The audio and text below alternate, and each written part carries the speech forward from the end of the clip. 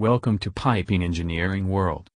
In this video we are going to learn about how to prepare yourself for a piping engineering interview.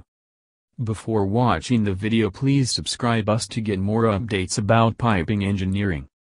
And also join us on Telegram to get updates on your mobile. Now let's start the video.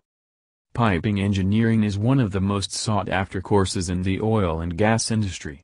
Its popularity is the variety of opportunities it showcases, perks, benefits, competitive salary on expertise, enhancement of practical skills. During a job interview for this position, an interviewer may ask several questions to assess your knowledge and learn about your personality and background. Learning about the types of questions an interviewer may ask can help you prepare thoughtful responses to highlight your expertise. To prepare yourself for an interview, one must understand few things very clearly. Every interview is a gateway for a better life. So we must respect the value of an interviews. Every industry is so unique from another industry. So the competence required from industries to industries varies. And it also applies for companies across the country. Expectation of an employer for a specific job role may vary with different employers. Like the criteria set by an employer for a piping engineer jobs may entirely vary from the criterias of another employer. Now here are the most important thing to understand before going to any interview. Gaining in-depth knowledge. A piping engineer's task involves many aspects such as installing or maintaining pipes, surveying prospective sites, etc. To ensure that you would work efficiently, you need to have in-depth knowledge of the subject supporting such work. So, start strengthening your foundation skills. But for entry-level engineers and designers, some important points to prepare are like concept of views top, front and left, especially in case of pipes. Calculation of pipe spool length of different sizes pipe. Tank farm, wall height calculation. Types of heat exchangers, mainly the fundamentals taught in HMT during graduation. Concepts of fluid mechanics and machinery. Some knowledge about different statutory codes is also important. Get enrolled for an enhanced online course. We may have all the subject-related knowledge, but in the field, many such things would require a whole set of different applications to the already existing knowledge we have. So, if you are not 99% sure about piping engineering, enroll for an online course as the topics covered and skill enhancement involved will be streamlined as per industry requirement and needs. Therefore, look out for the correct online course for piping engineering. Revise all piping system basics. Piping and pipe fittings. Piping codes and standards. Piping standards engineering practices. Engineering and workflow process in piping. Inputs required for drawing preparations. Familiar with design areas such as pipe rack, pump piping, drum piping, column piping, compressor piping, and heat exchanger piping. Familiar with basic of flexibility analysis and pipe supports. Familiar with piping materials used in your experience. Next.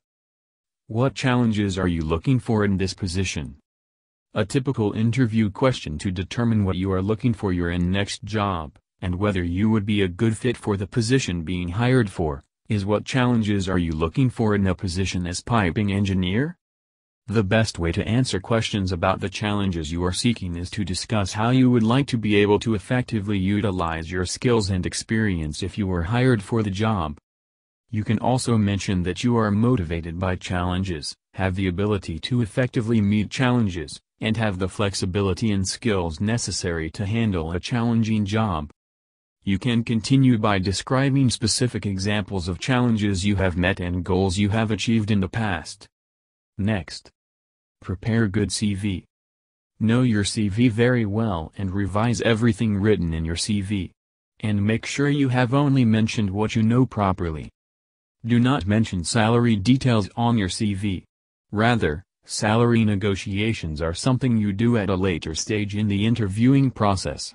By mentioning your salary requirements in your CV, the recruiter might look at it as a red flag that you're too focused on the money. Properly include the personal information like your name, Phone number, email, and address are all the personal details a CV needs to have. Poor formatting is one of the main reasons for rejection of your CV. Generally, a recruiter spends no more than 6-8 seconds reading a CV. If your CV doesn't catch their attention in these brief seconds, they're simply going to skip over it and move on to the next candidate. If your CV has spelling errors, typos, and bad grammar all over it, you might be seen as a lousy communicator, careless, or uninterested in the position. Next. What's your salary history? When you are interviewing for a new job, it is common practice for the company to ask you about your salary history.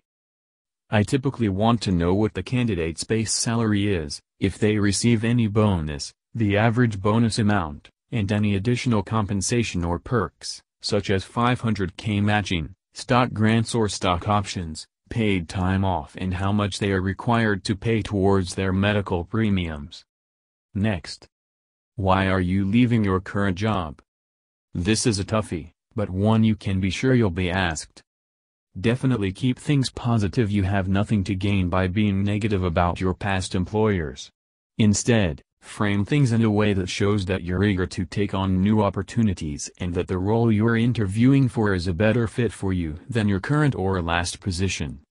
For example, I'd really love to be part of product development from beginning to end, and I know I'd have that opportunity here. And if you were let go? Keep it simple. Unfortunately, I was let go, is a totally okay answer. Next. What do you know about our company? You always want to make sure that you're pretty familiar with the company that you're interviewing with. Nothing looks worse than a candidate who knows nothing about the company they say they're interested in working for. Find out everything you can about the company, its culture and its goals. You will also want to know how the company is positioned in its market as well as who its major competitors are. Thanks for watching the video.